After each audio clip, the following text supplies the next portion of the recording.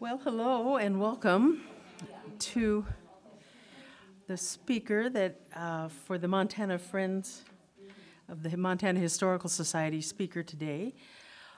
Before I introduce Nancy Thornton, I want to just say a few things about newspapers in our collection at the Society.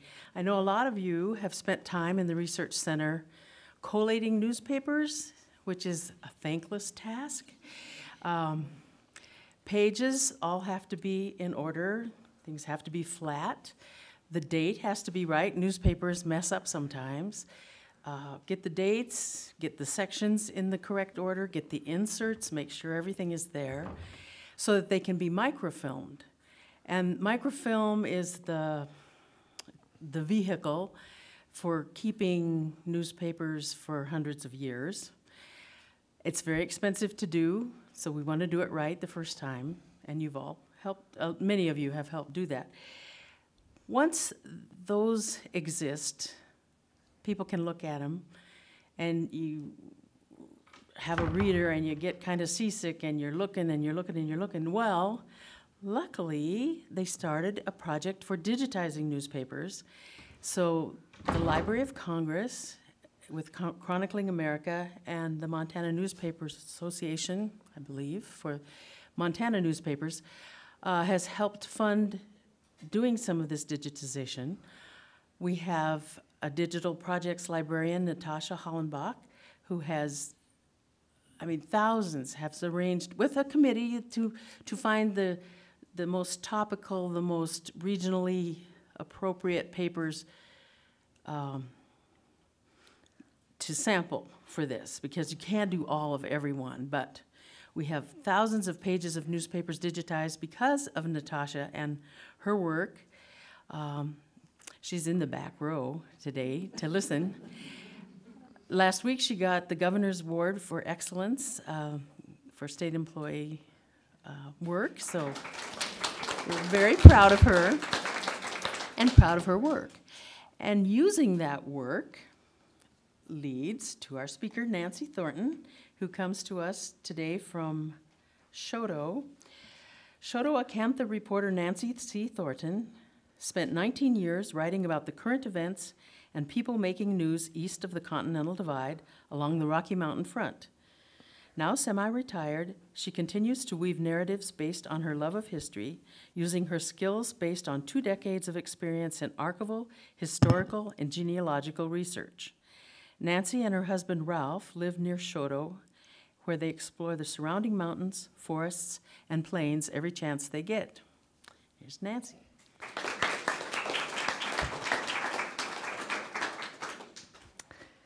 How many of you have been to Choteau? For the July 4th festival or just passing through? Passing through. Okay. July 4th? No one. Oh boy, you've got to be there. It's the festival, it's the big festival that we have. It is nice to be here with people who share the passion that I have for local history. Now, through all these years, I'm not going to tell you how old I am, I have finally funneled my passion into books, and I'm going to do several readings today while I explain how it all came about. So my husband Ralph, the white-haired guy in the back, and I have, we moved to Choteau in about 9 miles north of Choteau in 1999. And he was retired, but I didn't want to be retired. Didn't know if I could take it. And I got a job at the newspaper in town, the Choteau Acantha. Now, that job survived 19 years, and I just retired June 15th. So I'm semi-retired, though, which I'll explain in a few minutes. But you know how they say, you know you're not in Kansas anymore?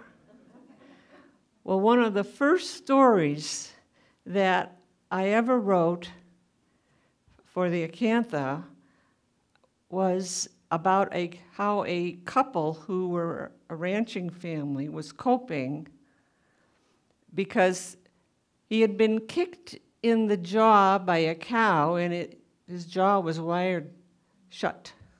Now, you take a girl from Illinois and put her into that kind of realm, and you know you're not in Kansas anymore. Now, the Acantha, as you may know from having perused a lot of the newspapers, has been around since 1894. It started out in Depoyer, and Acantha stands for a prickly plant, and the owner wanted to be a thorn in the side of the politicians. So it kind of works. He also wanted Depoyer to be the county seat, and I think Anaconda to be the capital. But that didn't happen. Teton County was created in 1893, and the Choteau became the permanent county seat a year later. And 10 years later, in 1904, the printing press and the employees, whoever was working there, moved the whole shebang and the subscription list to Choteau, where there was already a newspaper, the Montanian. And so there was competition, which is rare in weekly newspapers these days. But since that time, those Choteau newspapers have been just a wealth of unique stories.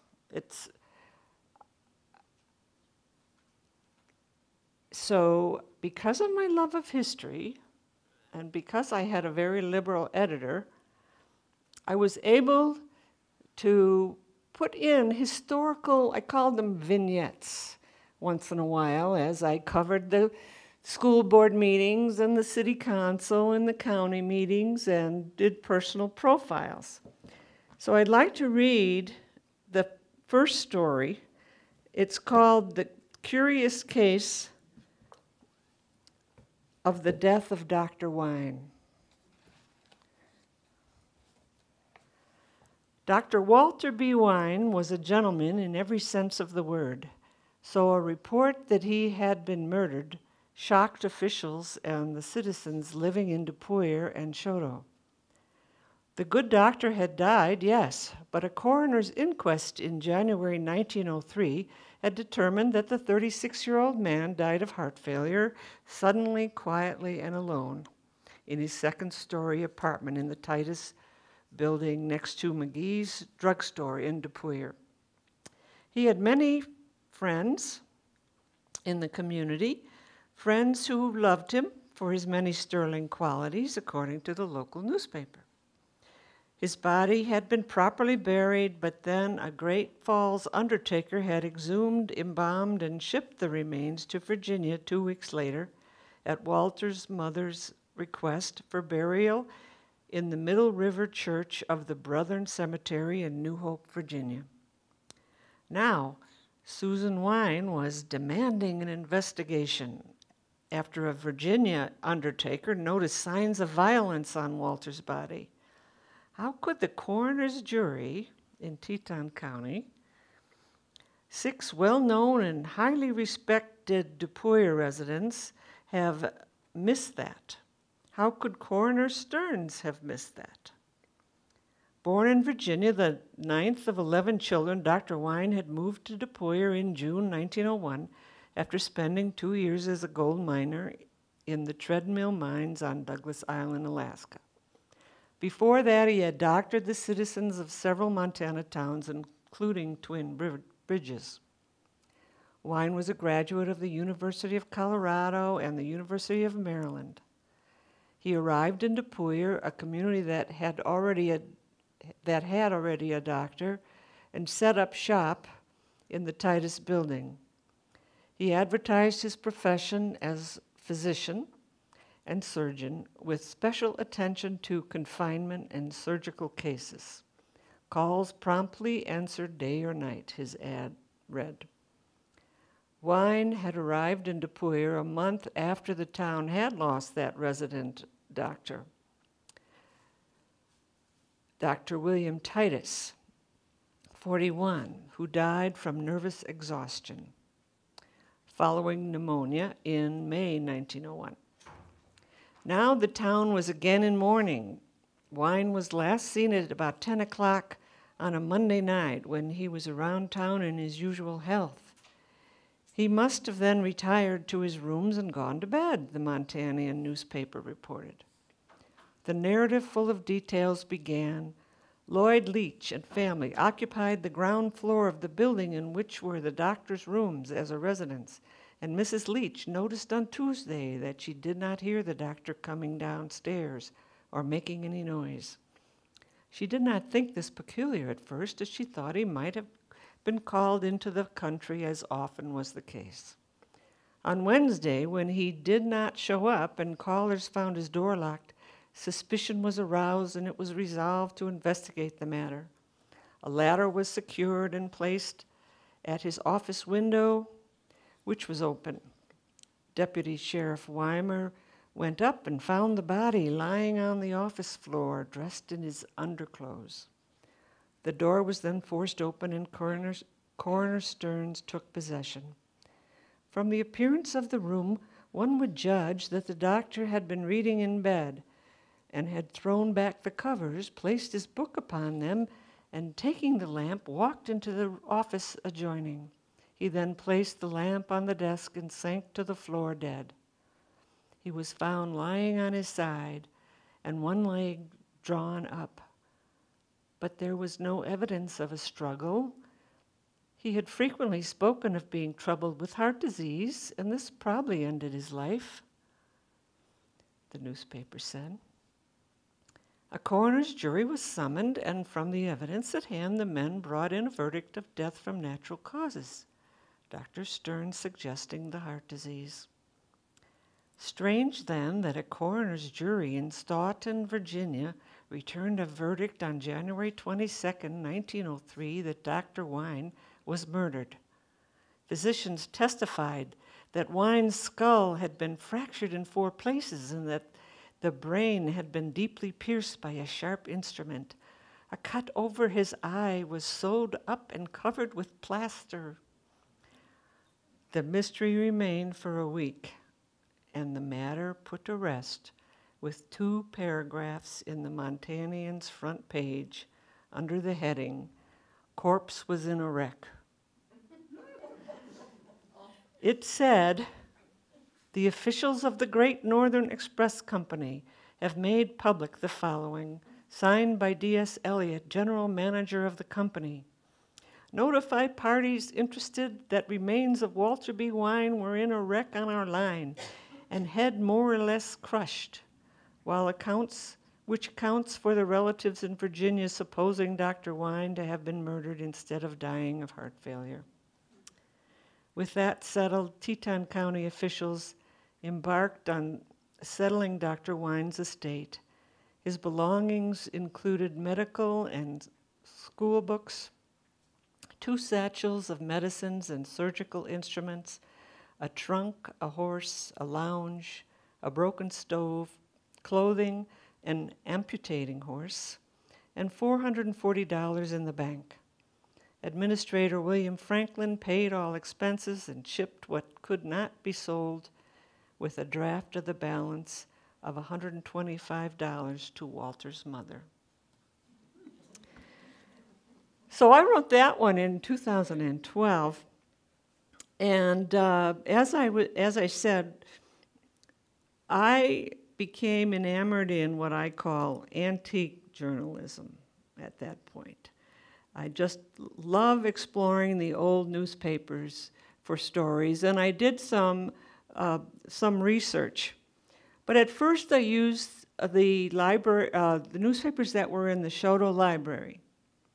And sometimes I had to drive to Helena for the microfilm. Sometimes I used the Great Falls Tribune microfilm, which many of you may have had an opportunity to see. But it was this microfilm. Then in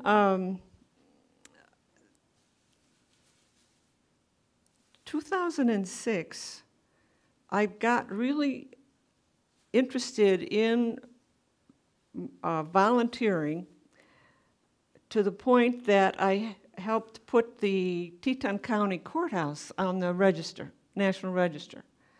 So more and more, as the years and months went by, I relied on those newspapers that were available to me.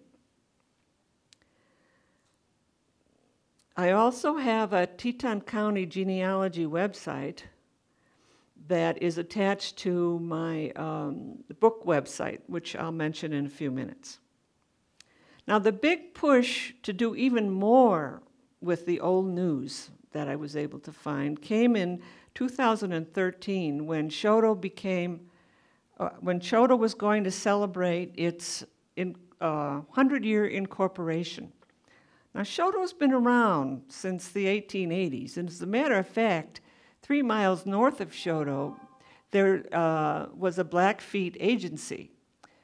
It was the second Blackfeet agency. The first one was in Fort Benton. And that was built in 1816. It was completed in 1869.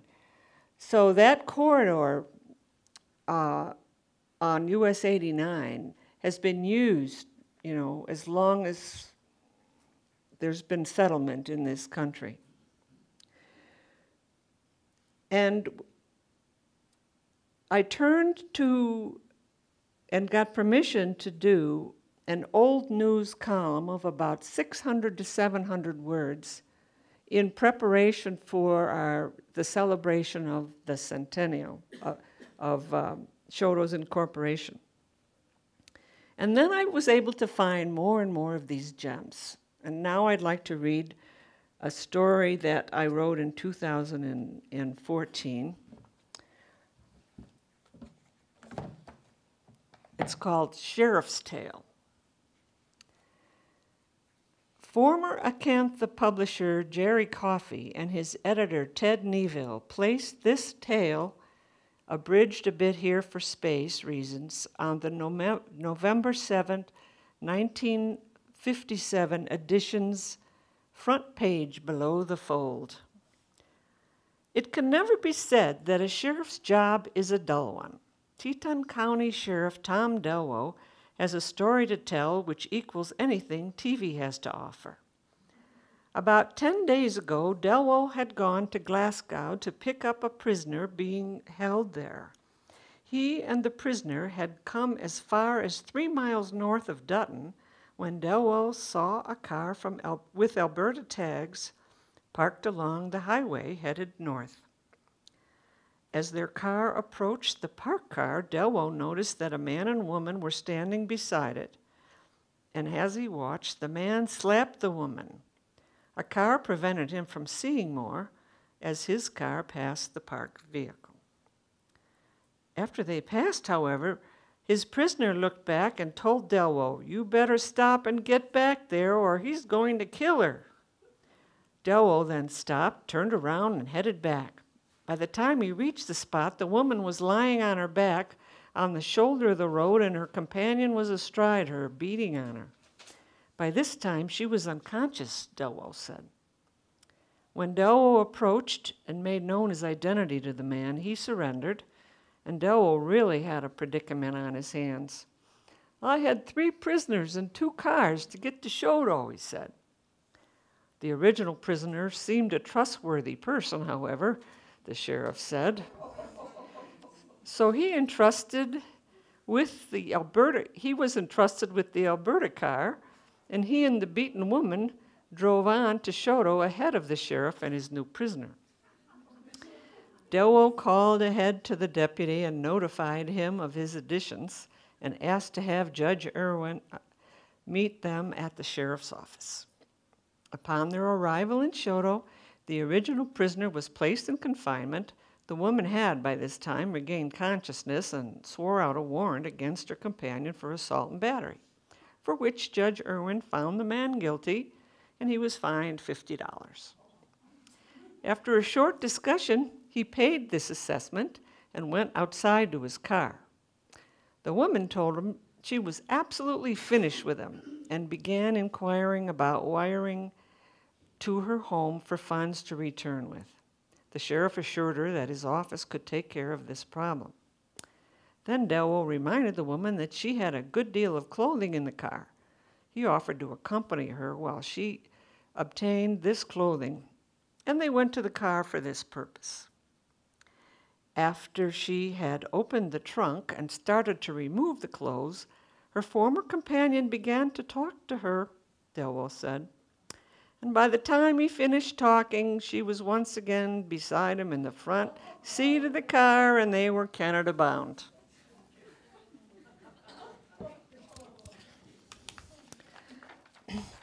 So, getting to what I wanted to really explain to you, and the work regarding the work Natasha has done, and Jennifer Burnell, I'd like to give her credit too.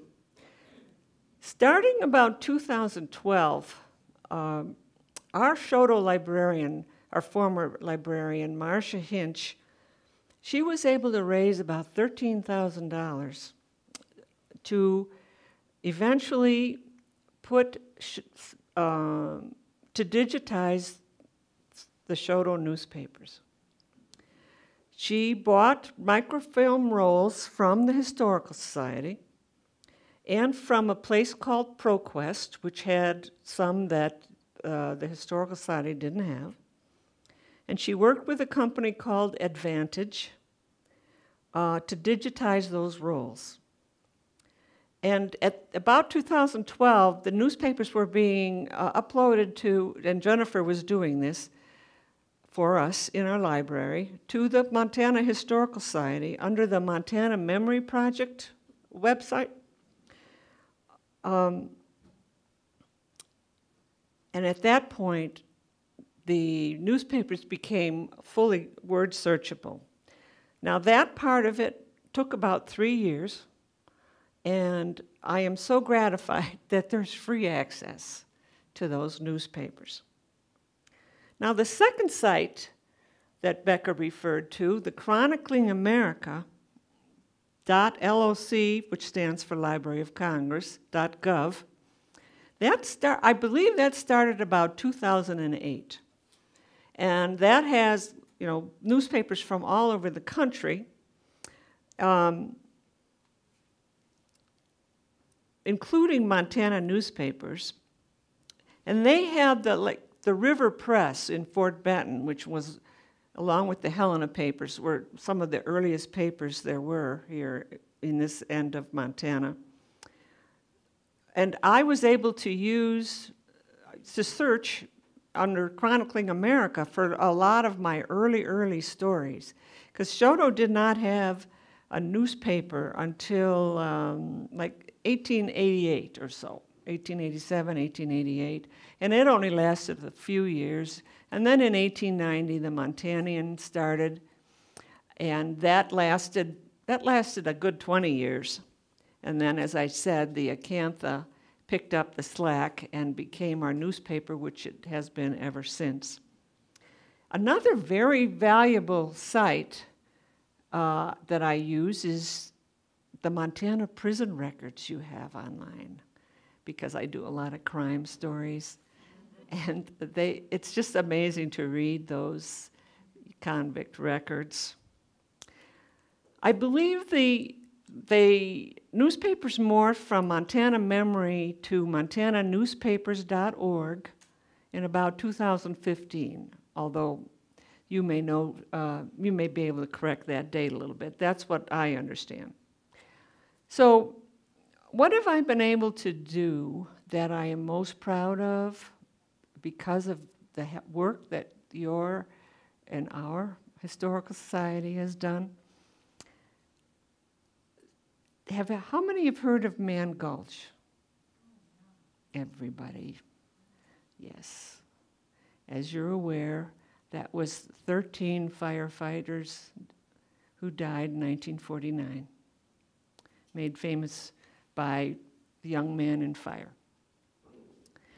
Well, has anyone heard of Waldron Creek? My husband has, of course, but not a single one. In August of 1931, on the slopes of Waldron Creek, 5 firefighters died. Where is that story? It was nowhere. It wasn't even in the Forest Service records. But it was in the newspapers. So I wrote that story in 2003, and Charles Palmer, who is a resident of Bozeman, I think he works at the university, well, I don't know which university, I never get them straight, but he used the basics of my story and has written a whole book about the Waldron Creek fire. I can't quite remember the name, sorry. Where is it? Did I show it?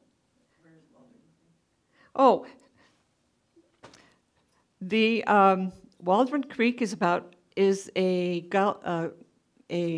creek in the Lewis and Clark National Forest, about 25 miles west of Choteau.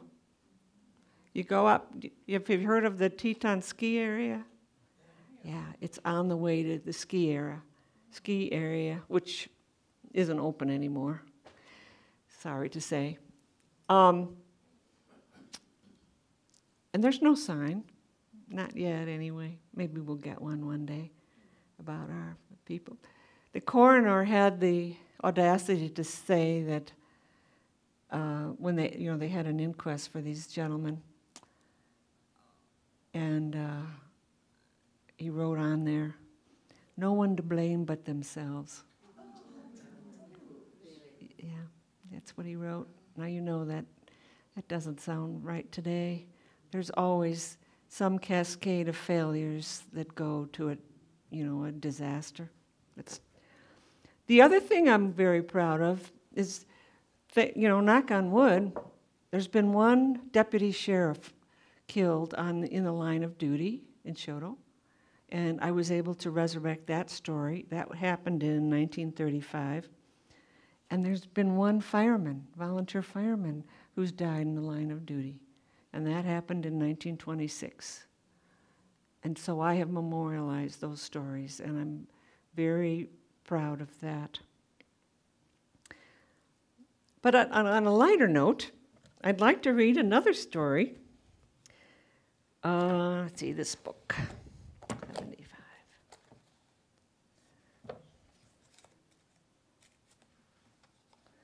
It's called Ralph Pulitzer Goes to Court. And the basis for this story were multiple sources, which you will soon see.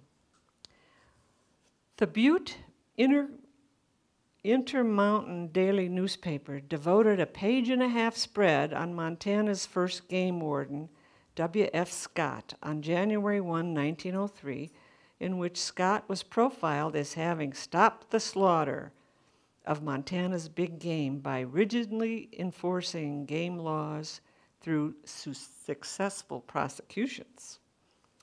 So it was that when Deputy Game Warden J.H. Hall learned that the privileged son Ralph of multimillionaire publisher Joseph Pulitzer of New York had killed mountain sheep out of season in northern Teton County on June 15th, Scott made an all-out effort to arrest the young man and prosecute him to the fullest extent of the law. In those days, Teton County extended to the Canadian border, and Choteau was the county seat where Hall, who was based in Great Falls, convinced Teton County Justice of the Peace J.E. DeHaas on August 19, 1903, to sign a complaint for Pulitzer's arrest. The news hit the wire services that very day, and reports about the incident appeared in dailies nationwide.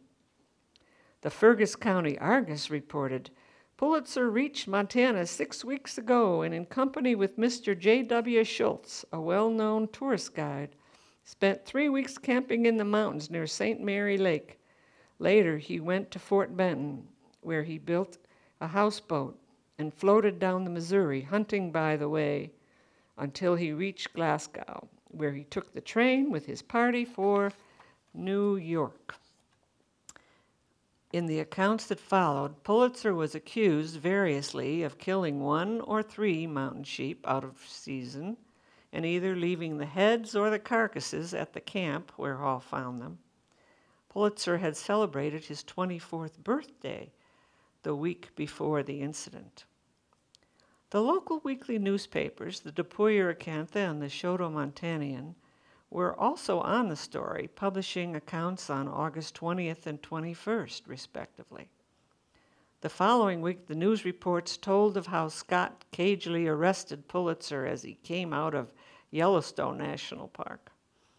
Game Warden Scott lay in hiding at Monida, just across the Idaho line, and almost before the New Yorker had proceeded 6 feet into Montana, the officer pounced upon him and made him his prisoner, stated the Minneapolis Journal. Pulitzer was arraigned before Justice DeHaas and waived his preliminary examination.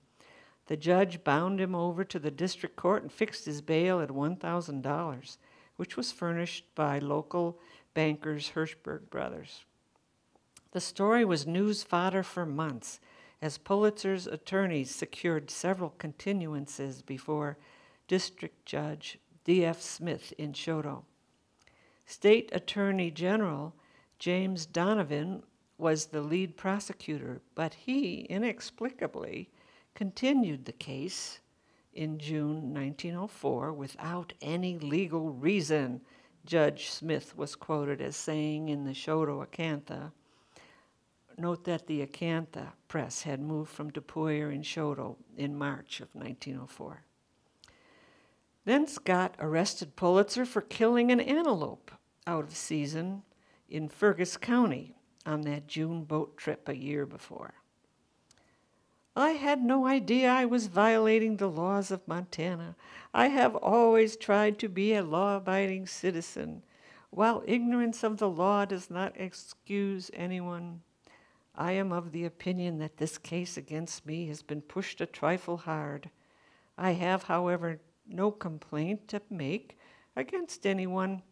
I am prepared to defend myself and will rest my case with my attorneys, Pulitzer told the Argus. But upon the advice of his lawyers, Pulitzer pleaded guilty in August 1904 of killing that antelope, then finally pleaded guilty on November 28th to killing 1 mountain sheep.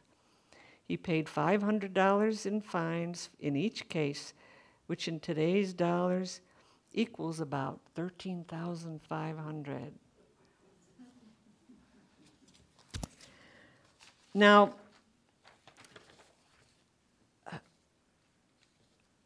in writing the old news columns each week in the Acantha, which I still do, that's why I'm kind of semi-retired, you could say,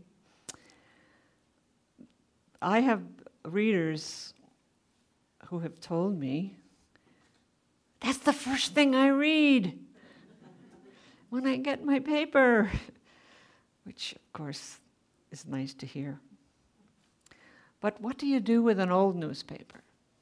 It's good for coffee grounds, right? And I decided that what I should do is to put those little stories in book form. But do you know how hard it is to write a book?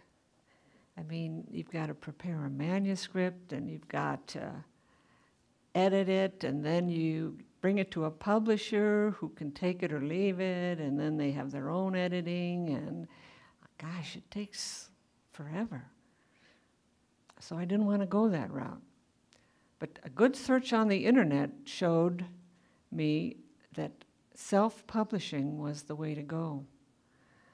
I use a company called Lulu.com, and I use my husband because he knows how to use the program InDesign, which can format the manuscript, and you can, for no money, you upload it into the Lulu system, and then you begin buying books, or you sell them on Lulu. I sell them on Amazon, and I'm going to sell, if anyone wants to buy some books today, I have them for sale here for $15 each. So the first book, Tales from Montana's Rocky Mountain Front, is tales from the 1870s to about 1935.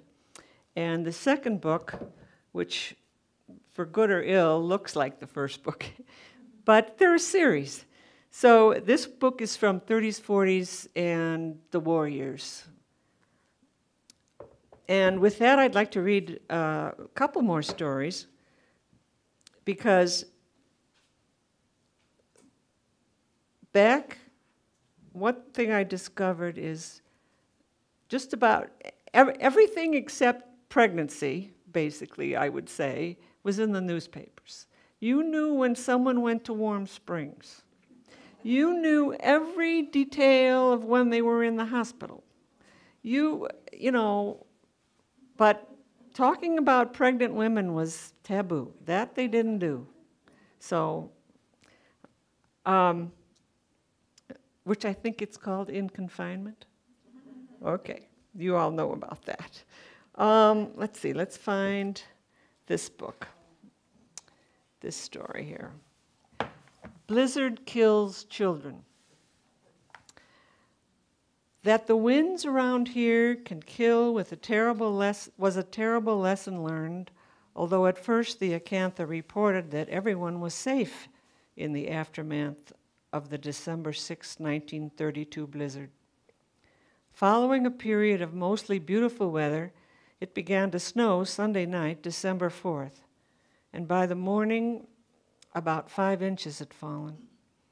The storm continued on Monday, making about 7 inches of snow, after which the temperature dropped to 17 degrees. About 8:30 Tuesday morning, December 6th, a straight north wind sprang up in an instant and sent the snow swirling into the air.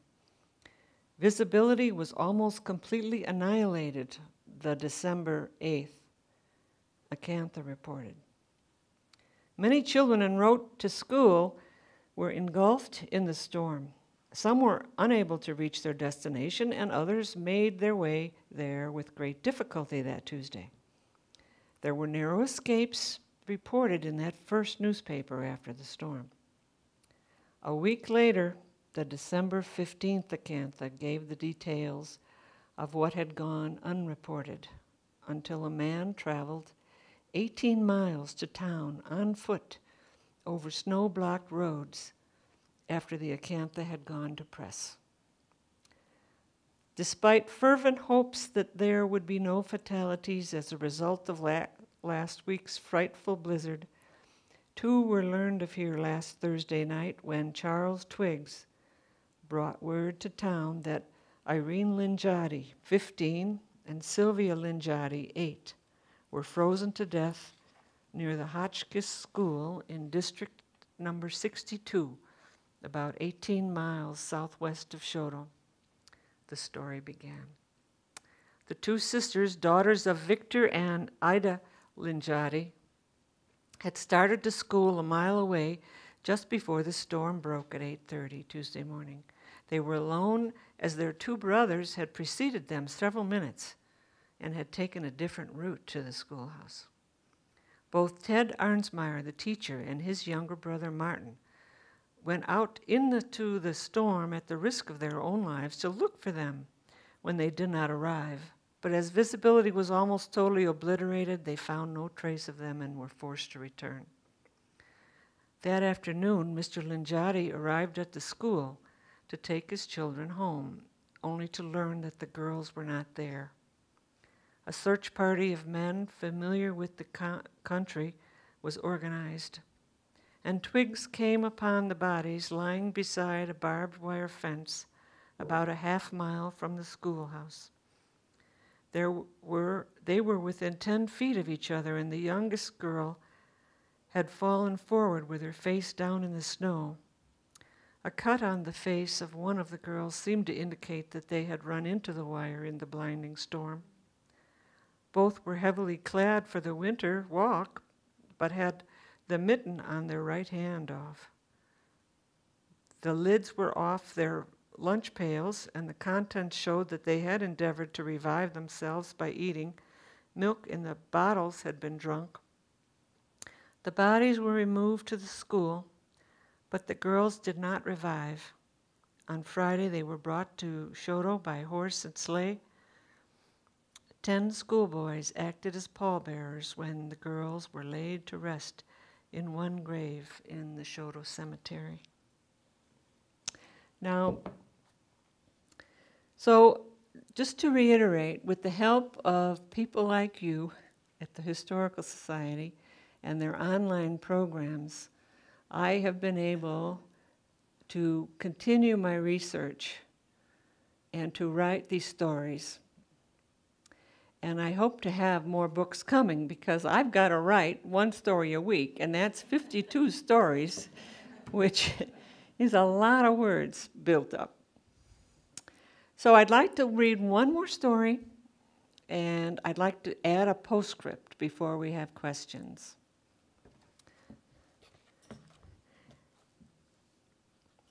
How many of you have heard of the Baker Massacre? Good, a lot of you. Okay, well, we'll talk about that in a minute, because it has a connection to this story. T2. Here we go. This last one is called Roman Coin. 9-year-old Mac Bruno Jr. made a curious find when he picked up an odd-looking object near the base of Ear Mountain that resembled a pebble, but upon subsequent examination proved to be an old Roman coin. Ear Mountain is the mountain we see from our picture window when we're in Choteau, along the Rocky Mountain front. The Acantha did not write about it until a year later in the February 20th, 1941 edition. Bruno, the son of Mac Sr. and Marie Bruno, lived with his parents near the mountains 24 miles west of Choteau. The boy showed the pebble about 1 1/8 inches in diameter and 1/8 of an inch thick, and coated with dirt and gravel, to his father, who, believing it was a coin, sent it to the U.S. Mint, which turned it over to the Smithsonian Institution at Washington for examination, the Acantha explained. The institution turned the pebble over to an expert who declared it was a coin, all right, a coin struck during the reign of the Roman Emperor Hadrian between 117 and 138 A.D. On the obverse side, in bas relief, the head of Hadrian easily can be discerned, while the reverse bears the figure of a woman and the letter S. Although the coin has been identified, an explanation of how it came to be at the foot of a mountain years after it was cast still is lacking, the Acantha said. Bruno said he found the coin in a teepee ring, a ring of stones used to weigh down the edges of the conical shelter of the Plains Indian lore. The Acantha noted that the area where the coin was found was along what is known as the Great North Trail, or the Old North Trail, over which thousands of travelers moved north from the warmer southern regions to the Arctic Circle centuries before the Blackfeet Indians came. The Acantha stated, and I don't know how true this is, the Acantha stated that the Blackfeet and other northern plains tribes said they did not make the rings and that they were left by some earlier race. One explanation offered was that Spaniards brought the coin from Europe early in American history, and it came via trappers or explorers and found its way into the hands of someone traversing that Old North Trail. Another suggestion was that it may have been lost by a collector, but the spot where it was found, the Acantha said, is little visited even by hunters and fishermen, and the coin apparently had laid for many years, perhaps for centuries, before the boy picked it up.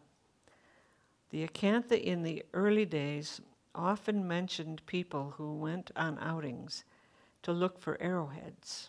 One can imagine the boy's excitement that the coin might be worth something, as he also wondered how the coin got lost near his home. His enthusiasm was dashed by the candid reply that was not centered on why a coin was found, but on its value and its lack of provenance, a term to denote that the boy had retrieved it from its place in the ground, unlike what an archaeologist would have done. The article stated, in recent correspondence with the Smithsonian Institution concerning the coin, Ranger L.J. Howard received additional information from T.D. Beloit, curator of history, who identified the coin.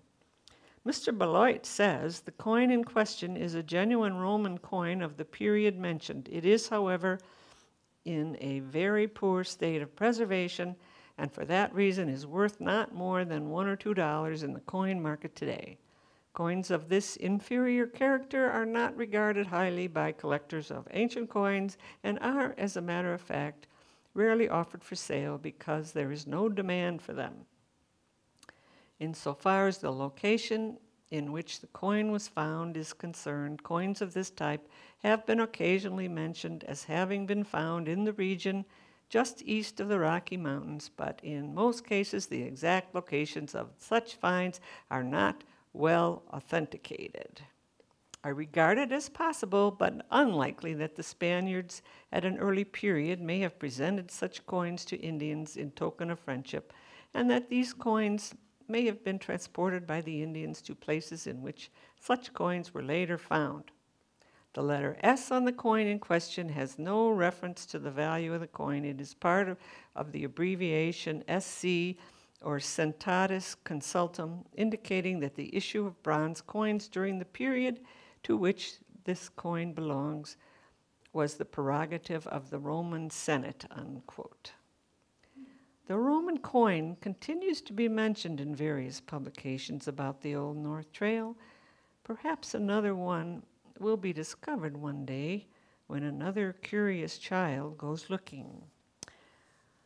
So the postscript on that, which I was just sparkled, I was sparkled with enthusiasm.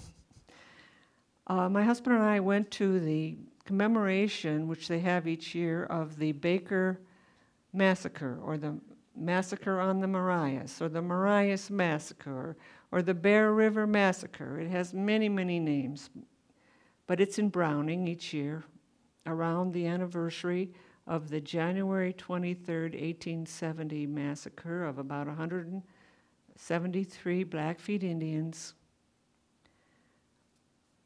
mostly women and children, on the Marias River up there by, of course, the U.S. Army.